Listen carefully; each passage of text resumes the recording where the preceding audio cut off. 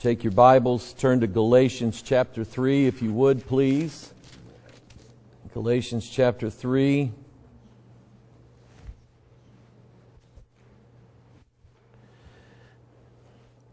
We enjoyed visiting our son and his family up in Iowa.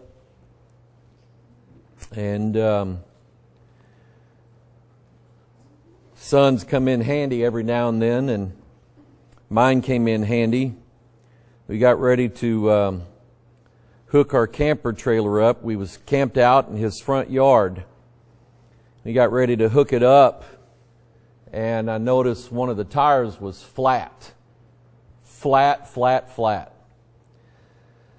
And it naturally started pouring down rain.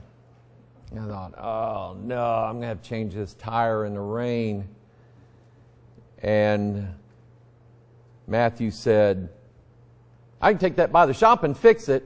And I went, you got it.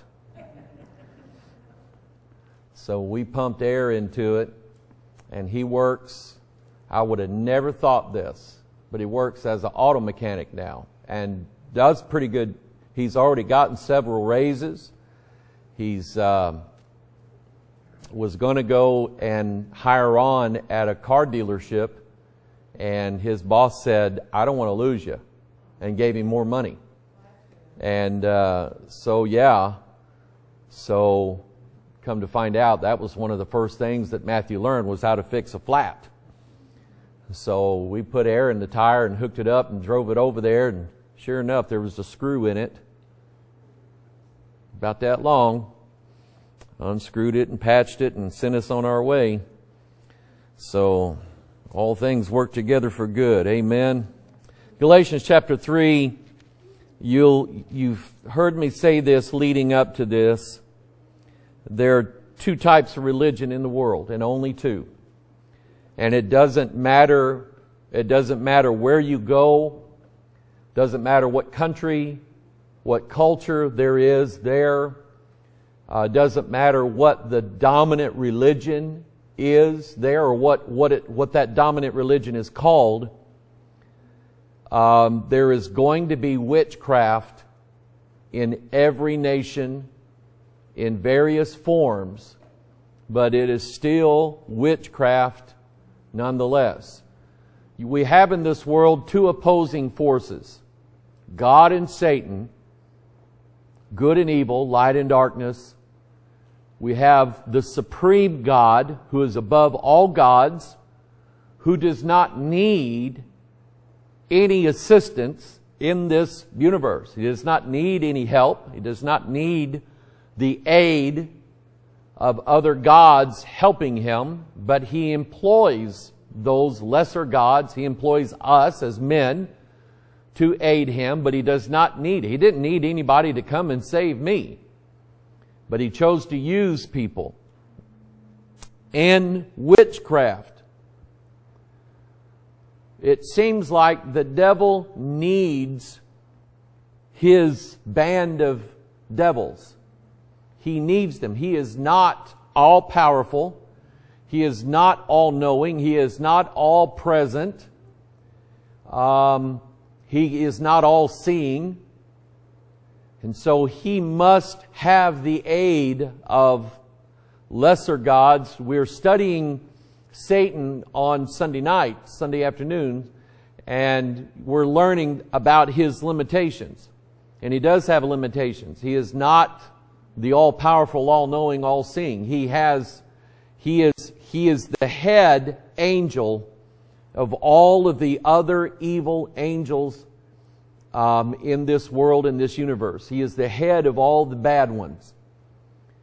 And so his religion pervades all areas of the world, and it uses as its power scheme these devils, these unclean spirits, Satan and all his forces. It uses their power, their ability, similar to the way we use God's power in our life. We look, when we want to see into the future, we have God's Word to give us insight into what is going to happen. We're sort of studying that as well, studying the Holy Ghost on Wednesday night. The Holy Ghost gives us the power to see in the Word of God, to see. God said, Jesus said He would show us things to come. We have power through prayer. We have power and protection around us. God will use angels to put up a shield and a defense around us. God's telling Elisha to open the eyes, or Elisha praying to God to open the eyes of his servant Gehazi, so that he could see that there were more for us that were there for them. And he opened his eyes, he saw chariots of fire and horses of fire. So he saw that he was encompassed about. So there is a real war going on and a battle going on every day for possession of earth, for possession of human souls. It is the forces of good versus the forces of evil. And believe it or not, we know this to be true. There are people who do not mind being on the side of evil. They think that is the powerful side. They think that is the strength side, the winning side, that they are going to prevail. Satan has as his goal, according to Isaiah 14, Ezekiel 28, 2 Thessalonians 2, Revelation 13, other places, Satan has as his goal to sit upon the throne of God and to rule over God's creation. Problem is, it's God's creation. It's not his. He didn't make it, but he wants to rule over. He wants to steal. He will kill. He will destroy. And he will enlist an army of not only devils, but he enlists an army of human agents to work for his side, to empower him, to enthrone him, and to bring down the forces of good, to bring down good angels. We know that Lucifer said in Isaiah 14, I will sit also upon the mount of the congregation in the sides of the north. I will ascend into heaven and exalt my throne above the stars of God. Stars are angels. So we know he wants to rule over the angelic realm. But his religion, his doctrine, his method of operation, as it were, is witchcraft. And I'll explain that. I'll try to keep it simple. I've read quite a few books written by witches about their craft, about Wicca. The word Wicca is what they refer to how they refer to their religion. They call it Wicca. Wicca is an Old English word that comes from the same word as where we get the word wise or wist. When Jesus said, "Wist ye not that I must be about my Father's business?" Wist means, do you know that I must be about my Father's business?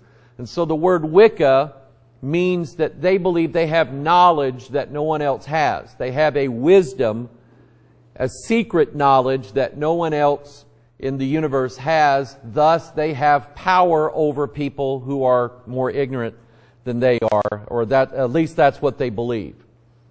The reason why I bring this up and go into such detail, Paul says in Galatians chapter 3, verse 1, O foolish Galatians, who hath bewitched you, that you should not obey the truth, before whose eyes Jesus Christ hath been evidently set forth, crucified among you. So we use the word bewitched here, and I believe the word is the right word. I believe that Paul knew what he was saying, knew what he was referring to. Remember, Paul had dealt with this as he's going from city to city preaching the gospel. He has dealt with wizards. He has dealt with people who use magic arts, the occult. He's dealt with people like this. He's dealt with the spirits behind people like this. And so he's not using these words lightly. He's using the word bewitched. Why is he using that word? And it really gets down to what is the difference between the two religions. Paul tells us in 2 Corinthians 11 to be careful of anyone who wants to remove us from the simplicity that is in Christ. Okay? I was 9 years old when I really felt like I needed to be saved. Now, I didn't know what an adult knows. I didn't know about God, what an adult or someone who studied the Bible for years knows about God. But I knew some very simple things. I knew I was done wrong. I knew that God was going to hold me accountable for it because my mother and father had held me accountable for it. And I knew I was going to suffer the consequences. I was afraid of that.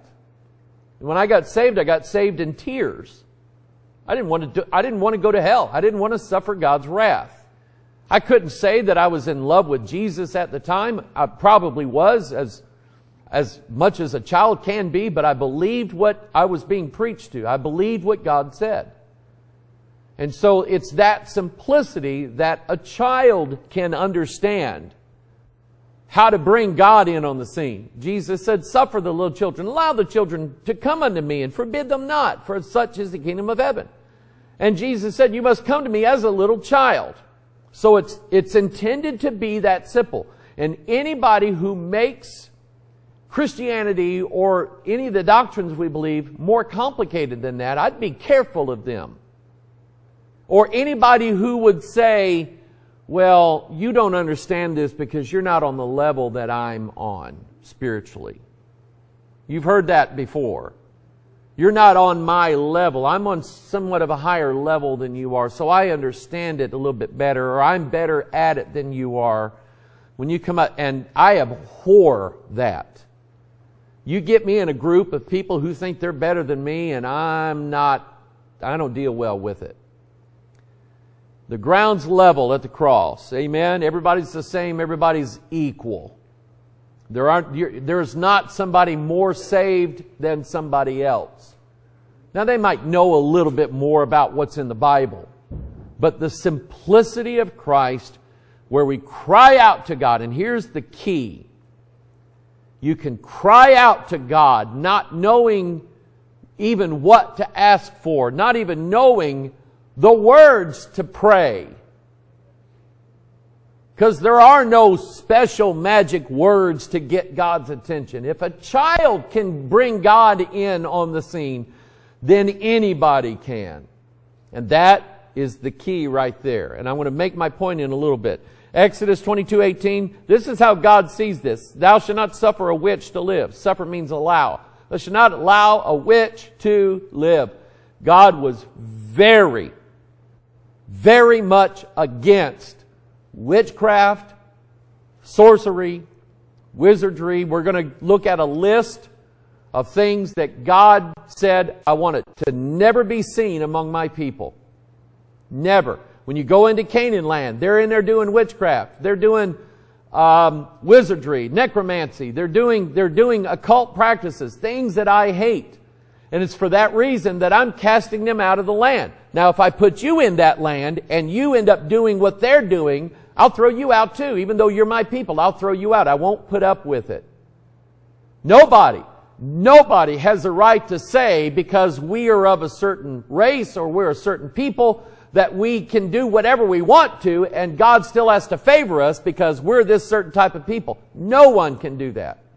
God says, I'll throw my own people out of my house. I will divorce the wife who I've betrothed. I will divorce her in a heartbeat if she will continue in this. And so God was very serious about this. Now, He used the term bewitched. So, who remembers that? Who remembers that? You remember that, Gary? Yeah. The show Bewitched. It was one of my favorite shows growing up. Okay, they used to play the reruns. Yeah, wiggle your nose. They used to play the reruns. I'd get home from school every day and watch that. Just fascinated by that. And I'm going to show you something in a little bit that kind of shows, you know, where my mind was as a boy growing up. I think there's kids now who probably know more about witchcraft than I do. But this show here, there's a certain woman on here. Do you remember Aunt Clara? The character. Okay? What was so funny about her? What was she known for in this TV show? She always got... all of a sudden there would be a goat in the middle of the living room or something. Okay? Or something messed up. One episode, Queen Victoria. Queen Victoria shows up in the Stevens house from the 1800s. And she's going, oh my, oh dear. Okay, here's her problem. She didn't get the words right. She didn't say the right spell. Lisa and I were floored one time. We went up to the mall. This is when our girls were little. And we're walking past the bookstore in the mall, and right at the counter, at eye level of my daughter's, was a book. Real nice, pretty pink cover. The little girl's book of spellcasting. And it was written for adolescent girls, 9 to 12, 13 years old, teaching them the basics of how a child could learn the art of spellcasting. Not a funny book, not a comic book. This was real stuff. But it was meant to entice young girls. That was early 90s. Look at what's come out since then. Harry Potter. The book, and we actually bought a copy of it. I'm going to buy that, and I'm going to research this, because I think it's dangerous. That book was probably that thick. The Harry Potter books were that thick, and you had 10, 11, 12-year-old boys and girls reading. Who reads books this thick? Kids don't, but they did. And I can tell you that J.K. Rowling, the woman who wrote the Harry Potter books, she was a down-and-out nothing, a single mom raising 2 or 3 children in England, had nothing going for her. She'd never written anything in her life, and all of a sudden she's getting these stories and these ideas downloaded into her mind. Not kidding you. This stuff came out of nowhere into her thoughts, and she's trying to write it down as fast as it's coming in. She writes these books, and all of a sudden it's a billion-dollar industry now, and the industry is continuing. It's not slowed down. Now she's writing other books. There's movies being made. Now we have Incredible Beasts and Where to Find Them, and so on and so on. And it's this opened up this fantasy occult world to a generation of young people who should have been raised in Sunday school, or who even may have been raised in Sunday school and turned over to witchcraft. And I have a pastor friend. He's now gone on to be with the Lord. He was a youth pastor at the time, a few years older than me. And he actually had a home missionary pastor say, have you read the Harry Potter book? Isn't that witchcraft? No, there's nothing wrong with it. So this pastor friend of mine went to the library, checked it out, and he said, I read this book, I closed it, I wanted to be a wizard. I wanted to be a wizard. And he's a grown adult. What do you think this does to children? That's bewitchment. When a spell is cast or a force is laid upon you, you find yourself struggling against it. You may not understand what's going on, but you know you're struggling against things that in the flesh you have no power against them. You must call upon the name of the Lord and have God intervene in your life. Yes? I just want to say that go ahead. when I was younger, I lived with a practicing witch. Really? And I watched a lot of things happen. They went to seances and they did all this stuff. That it was a very scary thing to live in. Wow. You know, when I was in the drug life, it was just watching stuff like that, just weird. Gary, are Ouija boards real? No.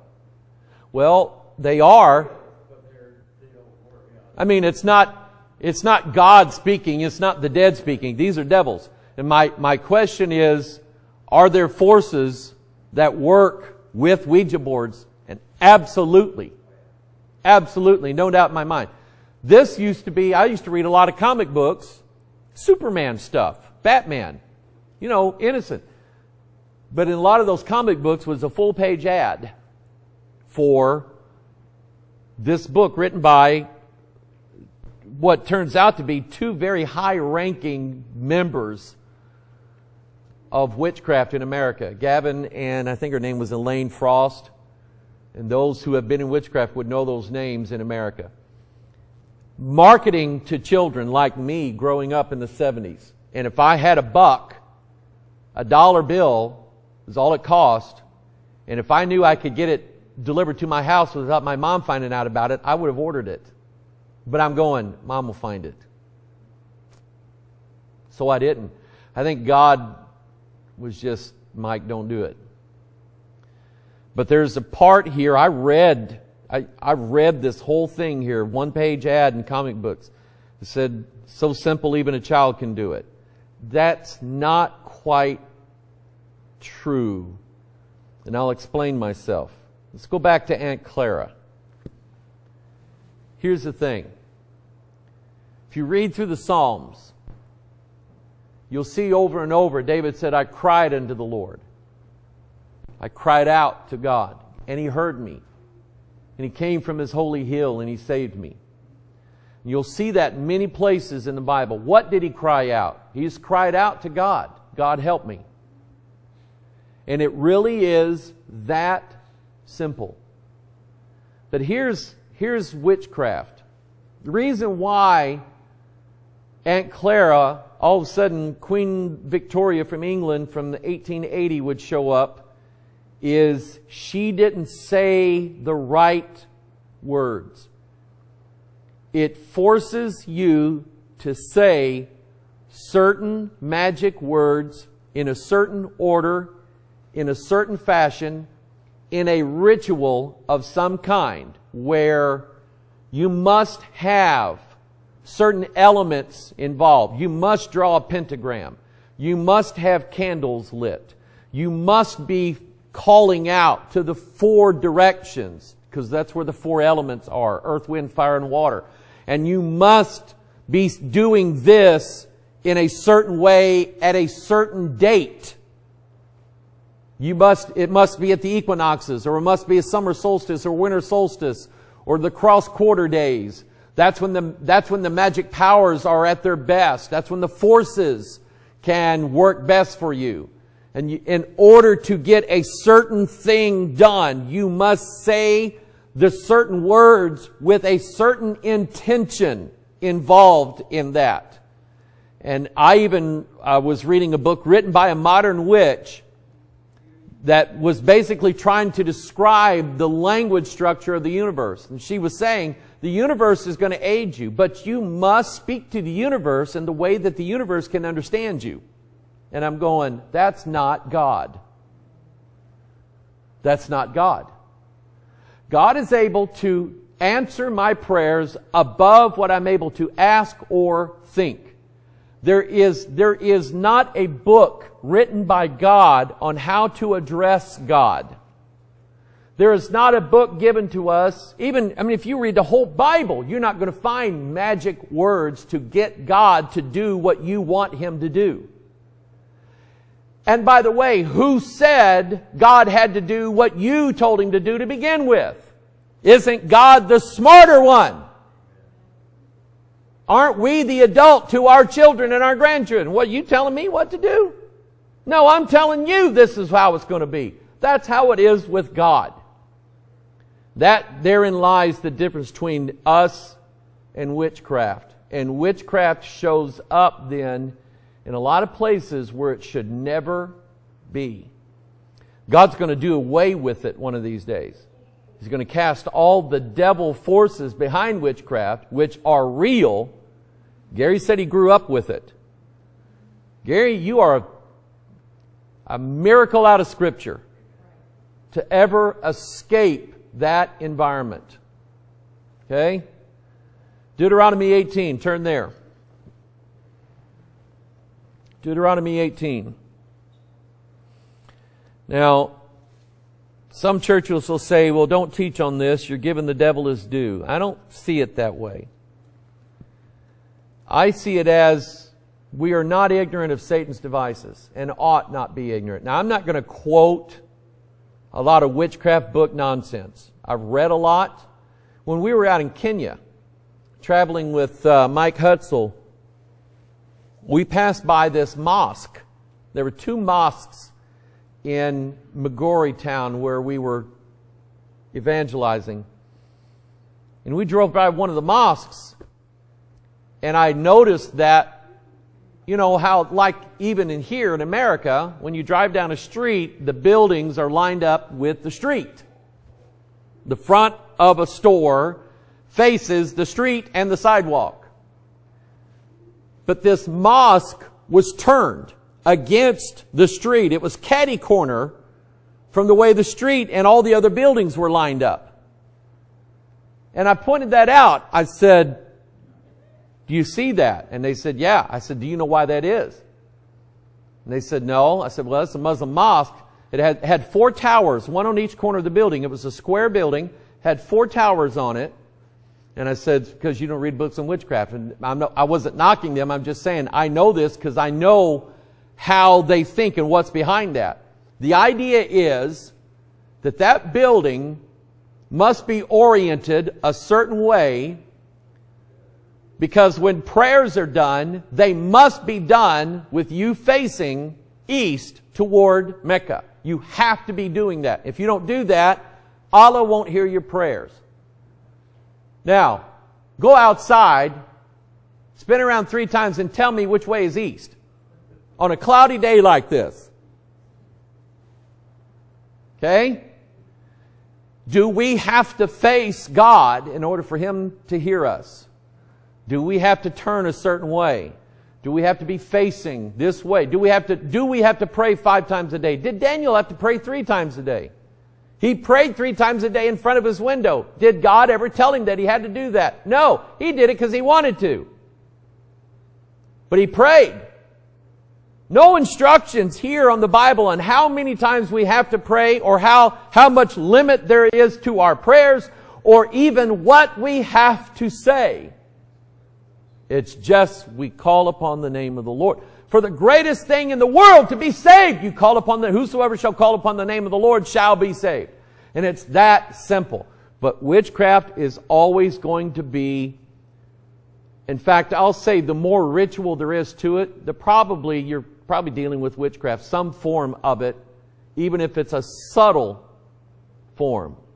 And remember, the serpent is more subtle than any beast of the field. So subtle that they hid the letter B in the word subtle, and you never knew it. That's very subtle. Deuteronomy 18 verse 9. When thou art come into the land, which the Lord thy God giveth thee, thou shalt not learn to do after the abominations of those nations. Now underline the word abominations, because there's a spirit in charge of abominations. And her name is Mystery Babylon the Great, the mother of harlots and abominations of the earth. She is referred to in the various passages of Scripture as the mother of whoredoms, the mistress of witchcraft. In fact, if there is witchcraft involved, or any of these practices, it is evidence that her spirit is there, not the Holy Spirit. But God calls these practices abominations. He said, there shall not be found among you any one that maketh his son or his daughter to pass through the fire. Now, we know from various historical accounts that people were taking their children, their very young children, baby children. They would hand them over to the priest. The priest would cast them upon the fire to be burned as a sacrifice to Molech, which is the devil. And I want you to think about why. Okay, we need our crops to grow this year. We're going to plant. It's time to plant our seed. We're going to plant our seed. We want to make sure it rains enough and we get good crops. So Molech has asked that we all give up one child and have it cast onto the fire. And people do that. The devil makes that stuff up. Listen, he goes after little kids, does he not? Think about it. Let's see, what day is it? The 20th. We're like 11 days away from Halloween. He goes after the little kids, I'm telling you. Why do people get abortions? It is so that their life could be better. We can't have an unwanted pregnancy. If you don't want the pregnancy, you shouldn't do what causes that. But that's why people have abortion. That's why they want abortion mills to be running without any interference from government, so that people can sacrifice. And there's more to it than that. I'm not going to get into it. But that's basically the same idea. We want our life to be better, so we're going to sacrifice our children for it. Some people sacrifice their children and they're never aborted. They just neglect them throughout their whole life. Somebody say amen to that. God said, thou shalt not make thy son or thy daughter to pass through the fire. There is a version of that. I've mentioned this. The Bethel Church in Redding, California, and there are other places that probably do it. They'll have what's called a fire tunnel.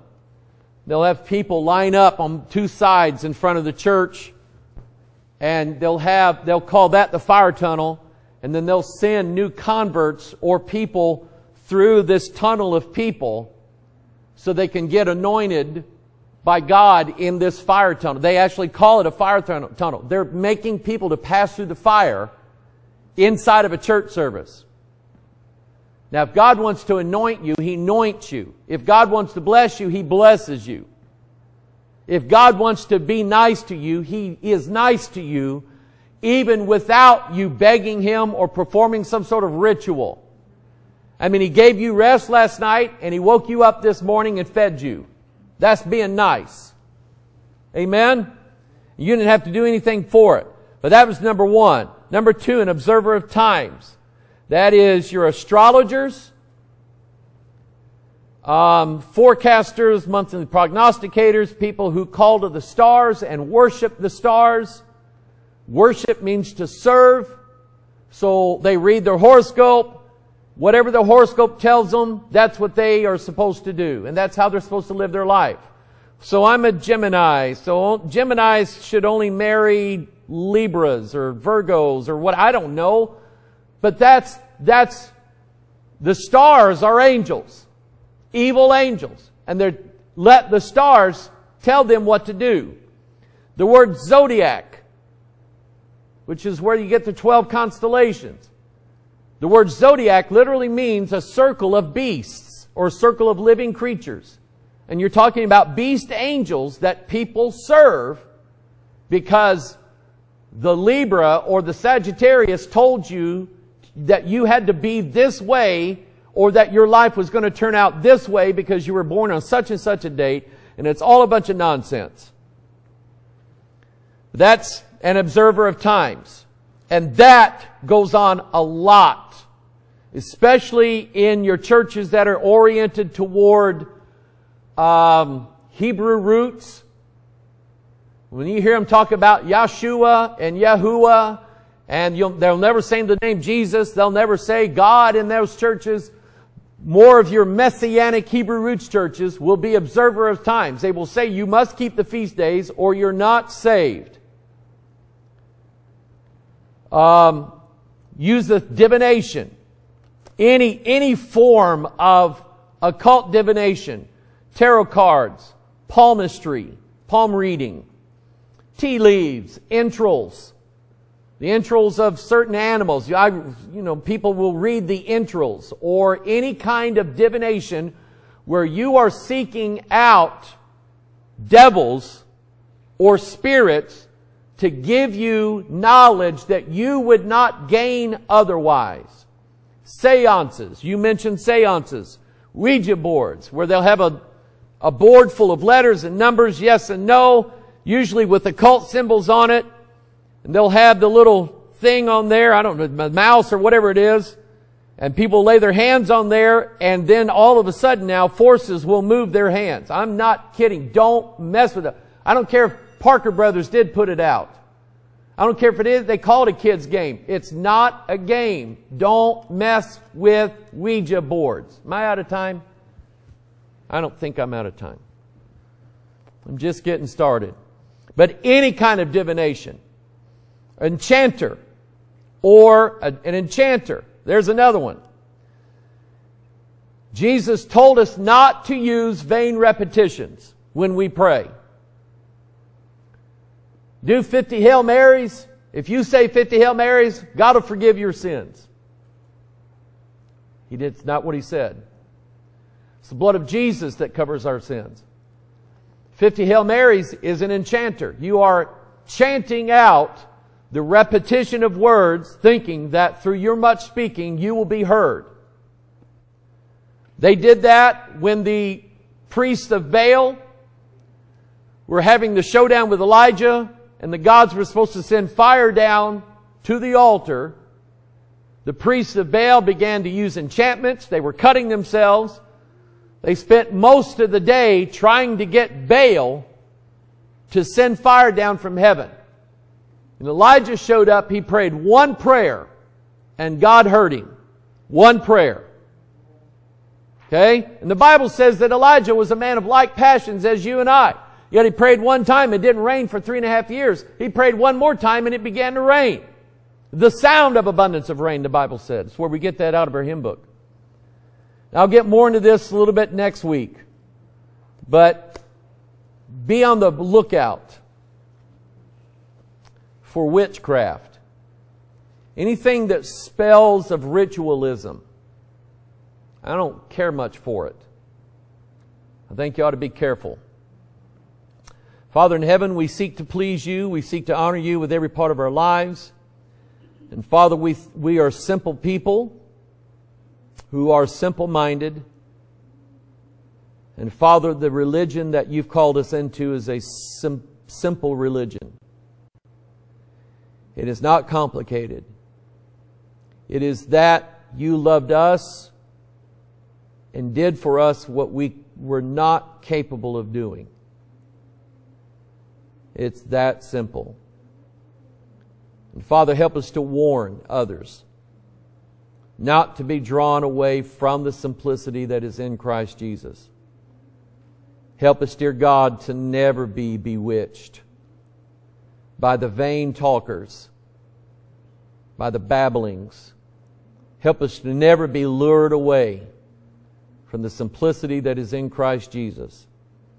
Bless Your word. Bless Your people today. We love You and we thank You for gathering us here in this place. Prepare us for days to come, we pray in Jesus' name. And all of God's people said, Amen.